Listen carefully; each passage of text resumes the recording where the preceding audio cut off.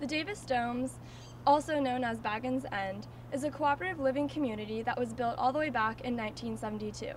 This tight-knit community received a letter from student housing almost exactly a year ago, stating that the university would no longer extend the leases that were set to expire that year. They don't want to be dealing with us and our consensus process and our chickens and our, our way of living here, which is a little bit slower, a little bit more interpersonal.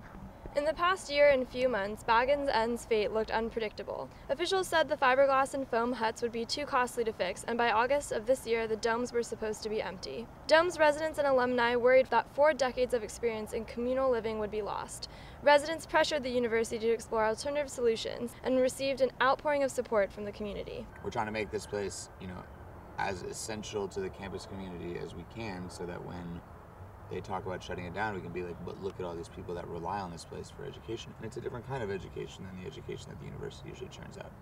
It's very hands-on, it's very experiential education that happens here. The university eventually reached an agreement with the Solar Community Housing Association to serve as a third-party management group.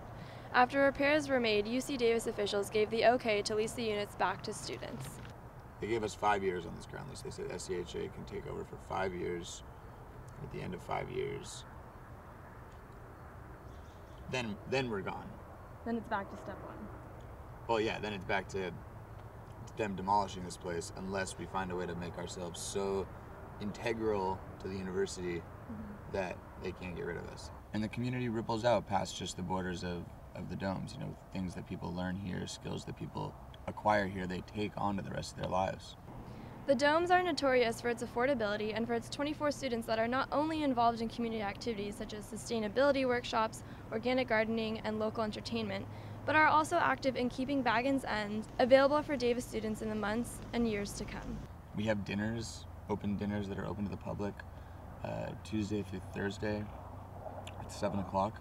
It's potluck style, great time to come meet domies. We have work parties every other Sunday, which is gardening, listening to music.